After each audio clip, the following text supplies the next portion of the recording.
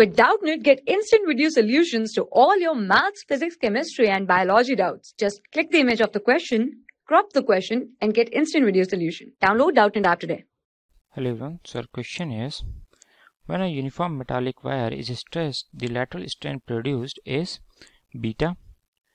If sigma and y are the Poisson's ratio and Young's modulus of the wire, then elastic potential energy density of the wire is. Okay, so we have been given a uniform metallic wire which is stressed, then the lateral strain produced in it is beta. And if sigma and y are representing the Poisson's ratio and Young's modulus of the wire, then what will be the potential energy density of the wire? Okay, so we know that the Poisson's ratio sigma is given as minus of lateral strain upon longitudinal strain.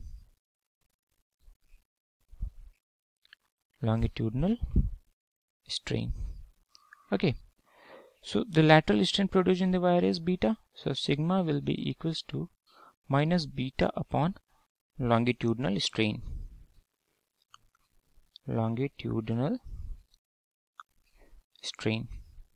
Okay, so from here the longitudinal strain comes out as minus beta upon sigma. Okay, now the potential energy density is given as half into stress into longitudinal strain.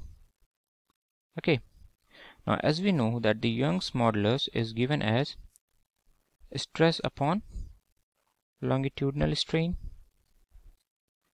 So from here the stress comes out as Young's modulus into longitudinal strain. Correct. Now substituting the value, we get potential energy density as half into Young's modulus into longitudinal strain whole square. Okay, so this will be equals to half into Young's modulus, and longitudinal strain we have got as minus beta upon sigma whole square. So this will be equals to y beta whole square upon 2 sigma whole square.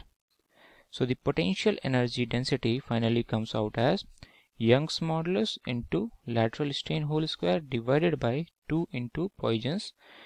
So choosing out from the options, we see that our option number 2 is correct. For class 6 to 12, IIT JEE and NEET level. Trusted by more than 5 crore students. Download Doubtnut app today.